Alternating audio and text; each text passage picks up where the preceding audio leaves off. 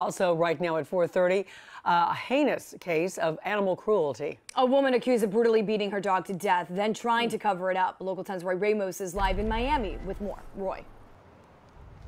Janice and Christy, the details of this one just very disturbing, especially when you hear that this was just a small Yorkie mix, a small dog unable to defend itself, really. We're told that its injuries included a cracked skull, and that dog unfortunately did lose its life. All at the hands, allegedly, of its owner. Good morning, Ms. Valson. You were arrested for 1 count of animal cruelty. 31-year-old Lindsay Valson faced a Miami-Dade County judge after City of Miami police said she brutally beat and killed her own dog. This is extreme violence to a helpless animal. Allegations are that she slammed the dog's head into a glass door. The alleged incident all happened at the Village's apartment homes in Liberty City in what was described by a witness as a fit of rage after the small Yorkie mix damaged a sliding door, causing 2 holes to it.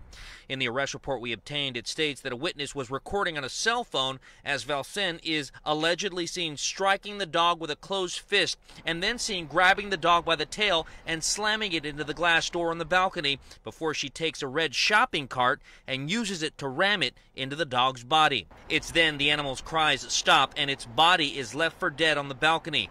Neighbors I spoke with who chose not to show their face upset to hear of the alleged abuse. That hurts me like really bad to know that something like that happened to a small dog, an animal, period. While we learned police arrived to investigate the cruelty to that animal, it's in a nearby dumpster. Investigators said Valson is seen on surveillance video dumping the dog's body she had placed in a black trash bag. And Valson does remain behind bars now on a $5,000 bond. She still has yet to post that bond, but if she is to walk out of jail, she has been ordered not to have any contact with animals. For now, here in Liberty City, Roy Ramos, Local 10 News. All right, Roy, thank you.